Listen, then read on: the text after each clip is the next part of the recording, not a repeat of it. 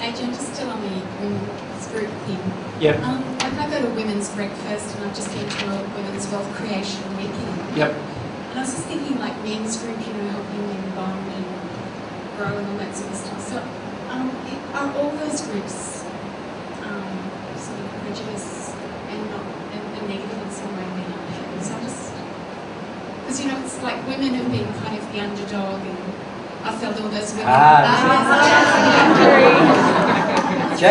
Now you're putting your finger right on the pulse. And so it's trying to. It is being driven by this. Women's always been the underdog. Women's always been this. They're not wealthy. They're not this. They're not that. And it's all those injuries driving these women groups. Yeah. Obviously, if you were at one with God, you wouldn't feel any of those things, and you wouldn't feel the need to do that either. And what about the men's groups? I thought they Same applies. Yeah. Okay. I thought they would open up more with one another when they're in a men's group. Why?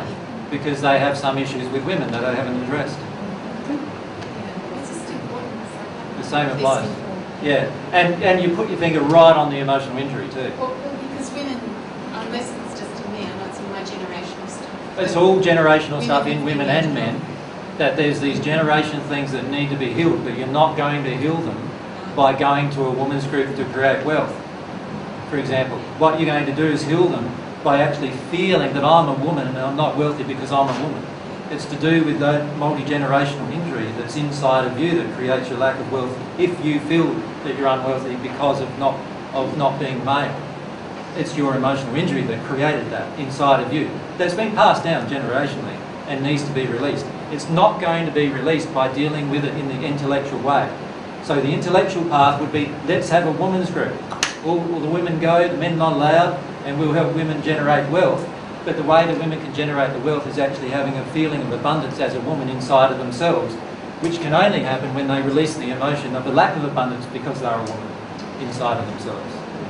So that'd be fantastic to actually go to one of those seminars, right, and have that release occur. But there will have to be men there too to trigger that emotion.